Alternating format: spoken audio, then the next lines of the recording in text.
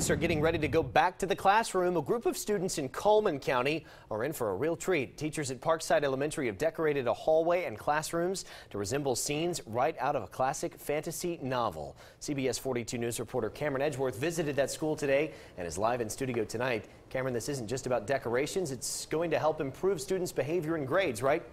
Jack, that's right, and the teachers tell me they have been wanting to do this makeover since the first Harry Potter books were released 20 years ago. They hope Harry's story in the books will inspire their students to overcome adversity and reach their goals.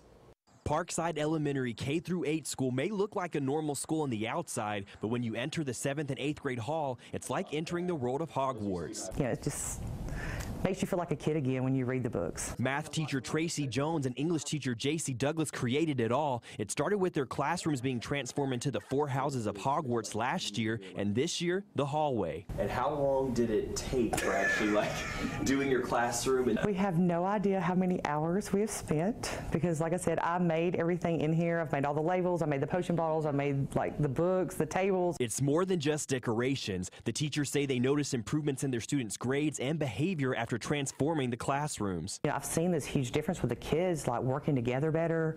They're really wanting to pull each other up and make every one of our students successful. Parkside is a Title I school, and Douglas and Jones say some of their students have difficult lives at home. Horrible things that our kids are dealing with that, sometimes even as adults, we can't imagine, what they're going through at home. The teachers hope Harry Potter's story will inspire them to overcome adversity in their own lives. He had a bad life with his aunt and uncle, and he was able to go off, and this is a big, great adventure. He was able to, to go to Hogwarts and escape that, that life. I think that's really kind of neat for our students to see that sometimes education can be an escape. It's a way out. And it was a way out for Harry, and it can be a way out for them too. If they work hard and they apply themselves, I think that's a lesson they can learn from it.